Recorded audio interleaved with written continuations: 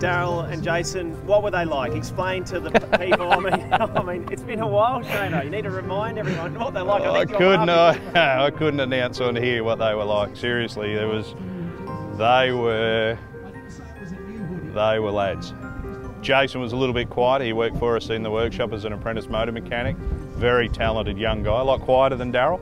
Very, very talented lad, and a hell of a nice guy. And Daryl had been a real wild one through his growing up, but the sad thing is he was starting to mature into a really good person. He was growing up, and he was starting to grasp his racing and family and this sort of thing. And you know, he was a wild young guy, but he was a hell of a paddler, and shaping up to be a potential very, very good one on a national basis. But unfortunately that's gone, and we've got the memories of the guys, and it's good that we've got this weekend to celebrate their lives.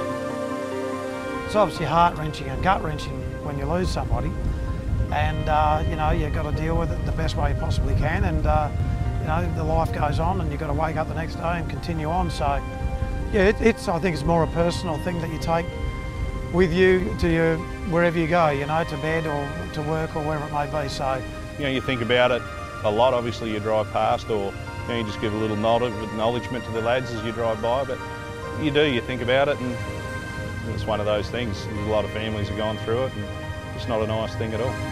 Not a day that goes by without thinking about them.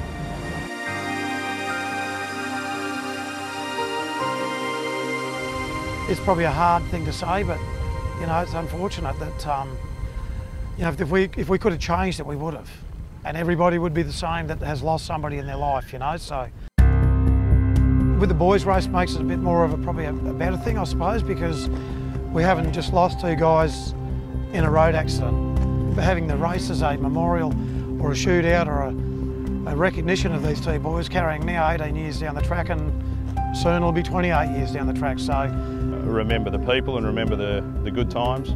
Brooks only competed in 5 or 6 of these, I think, because back in the early days when we started racing together, he had outlaw commitments and had to go home. But now he's available to race, and he wants to win this race.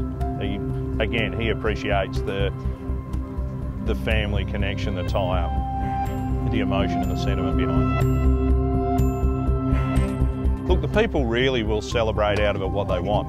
So we've been involved in the sport for such a long time, and that is something very special, and we've known so many people through those years. So many people have been involved with the teams through that so many years. Some of those people may see that as a celebration of our whole family's heritage through the sport. Very proud of being a Krikke here, especially in the southwest of Western Australia. Built a race team which is one of the best race teams in the country. Mate, you've got to be proud to be joined with that. the younger crew wouldn't have known these two boys, you know, and fair bit, like a lot of these young guys that race nowadays wouldn't have a clue who they were. I think the Krikke thing, as a motorsport family from Bunbury, having the boys race, it just goes well. If we can keep it where it is, you know, I think it'll hold its place in Speedway. You know, I think where it is today, it's rated very high on the Speedway calendar throughout Australia, and we just try and keep it where it is.